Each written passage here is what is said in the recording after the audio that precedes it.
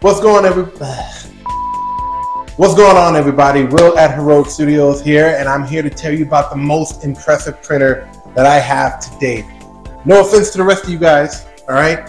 I'm talking about the Artillery X3 Plus. Now, I just got the thing a few weeks ago. I just barely put it together, like maybe a week ago.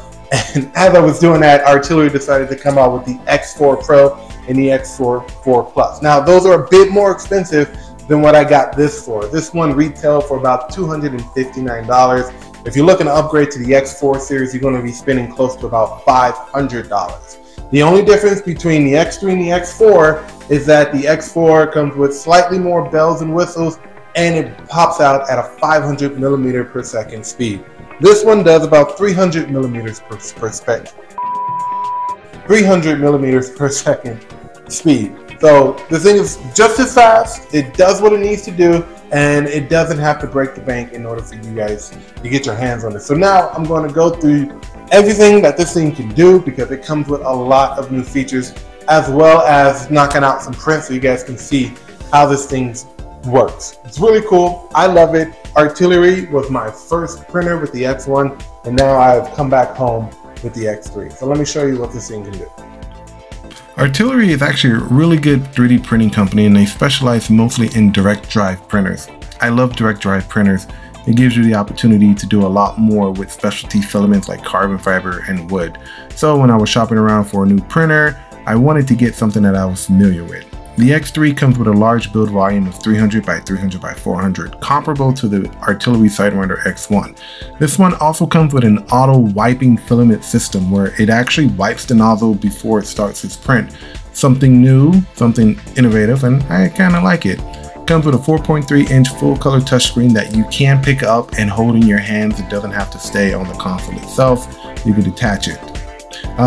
Print speed is 300 millimeters a second, pretty fast. It is not Anchor Make fast or Elegoo Neptune 4 fast, but 300 millimeters a second for these large-scale printers is just good enough for me. I can appreciate a nice, clean print, and it's quiet when it does it. Magnetic PEI plate, I see this is becoming a standard with more printers that are coming out. You just pick up the PEI plate, flex it, and the prints come right off. Or you can just let the build plate cool and the prints just kind of come off effortlessly. Direct drive dual gear extruder. I love this thing. It is actually a very powerful extruder, and like I said, this is perfect for those specialty filaments like carbon fiber, wood, glow in the dark, stuff like that. And it also has a 49-point auto bed leveling. Now, I like direct drives because it's actually pretty neat. I love how you can just use whatever kind of hard filament like marble or granite or whatever, and it just does it. Bowden tubes are not the go-to printers for that, so I really do appreciate a good direct drive extruder, and this one being a dual gear really does get the job done. And so really happy with this setup here, and so I'm going to go ahead and start getting some things printed and made to show you guys what this thing can really do.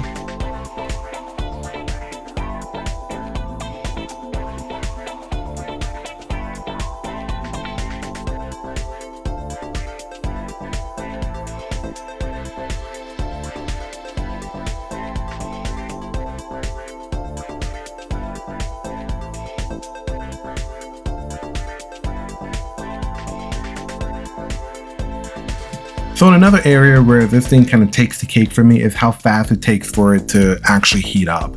This is a real-time shot of my stopwatch on my phone versus the actual temperature rising on the printer as I'm preheating the nozzle. This thing went from 0 to 100 miles per hour when it came to heating, and I was actually super surprised that it has that kind of quick heating capabilities. Now, it took a little bit longer for it to actually reach 2000 because of the equalization of the temperatures, but it takes about a full minute for this printer to actually heat up. To me, that's awesome. I know Bamboo and some other printers out there take less time, but for me, this was actually a big surprise when it came to this printer doing what it does.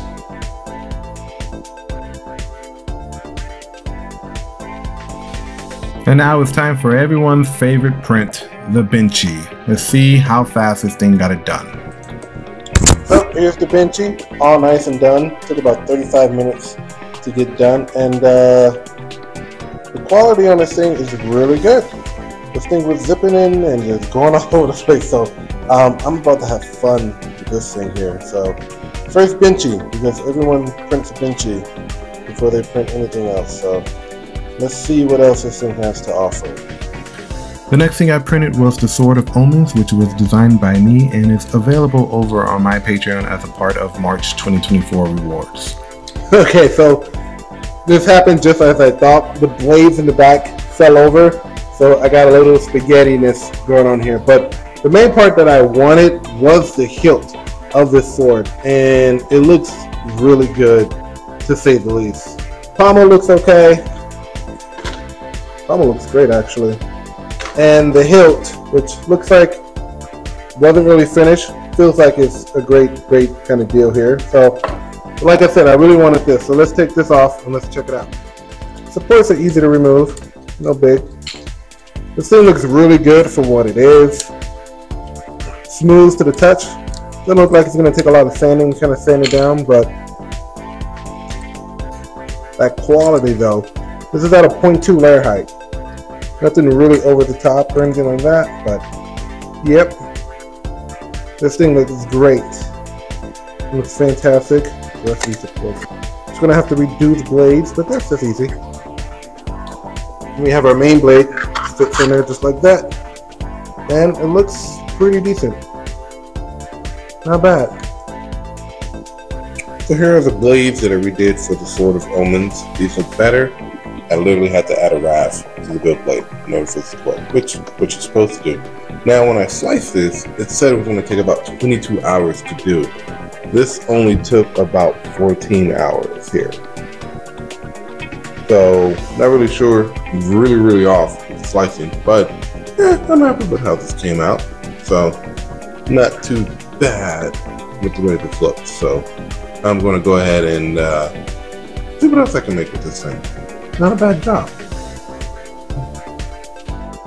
This next print came as a test print with the printer. It is actually a collapsible katana, and it took about 13 hours for this thing to make, and it looks great.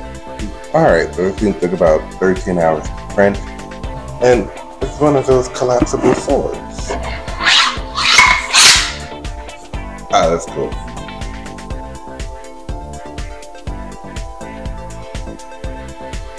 That's cool. I like how this feels. Okay. Quality looks good. Smooth to the touch. Everything looks really good. 13 hours to print. Alright. Let's do something a bit more elaborate. Last but not least is my yellow Omega Ranger bust, which is also a part of March 2024 rewards over on my Patreon. Alright, so here is my yellow Omega Ranger bust. Just came off of the new artillery and it looks good. Nice and smooth surface. You got the texture and the suit coming through. You got the texture and the suit coming through. Awesome detail. Some of the supports are still on there, but that's cool. Helmet looks okay. This thing did it in about 4 hours, so not bad. This thing really gets around. It really does. Love it. Some discoloration underneath, but probably where the supports fell off underneath the chin, but you don't really notice it because it's standing upright and the chin is kind of tilted downward. So, I mean, not bad at all. I'm really in love with this printer. Artillery has always been my go-to. Well, it should have been always my go-to, but you know, you've got me back, Artillery. You've got me back. Awesome, looks great. And that's gonna do it for me, guys. Thank you guys for watching. If you made it this far in the video, please like and subscribe. Let me know what your thoughts are on Artillery 3D. Now, I know it's not one of the big three. It's not a Creality. It's not an Elavoo. It's not a Anycubic, but I like branching out to other ones, other kind of 3D printing companies, just to see what's out there. You know, I got my longer here, it still works great, but my Chiron over here is having some issues. So, you know, maybe branch out. Maybe this video helps you make a decision on getting a printer. If you're looking to get something outside of the big three companies that are out there, go for it. All right, so thank you guys for watching. I hope you guys did enjoy it. Leave your comments in the comment section. Let me know what you guys think. As always, special shout out to my Patreon. If you guys are interested in any of the models that I printed here today, check out my Patreon, patreon.com/Wilatheroicstudios. Everything is there for you until the end of the month. And I got some pretty neat surprises for April. So if you want to get in on those this month's rewards and be ready for next month's rewards, go ahead and jump on board, subscribe. It really does help the channel.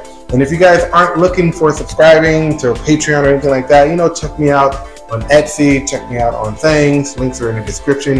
You can go ahead and buy individual STLs that I've done over there as well. Again, help support the channel, and I do appreciate it. Thank you in advance. Until next time, folks, I will catch you guys later. And one last thing before I go, I do have a Facebook group where a lot of people who are part of the Patreon can go and hang out. But if you are not a paid member of the Patreon, doesn't matter. Go ahead and check us out. We're in there having fun. We're expressing prints that we've done, exchanging ideas and stuff like that. So go ahead, check it out. It's free for anybody to jump on board. Of course, it's free. It's Facebook. Anyways, I will see you guys next time. Catch you later.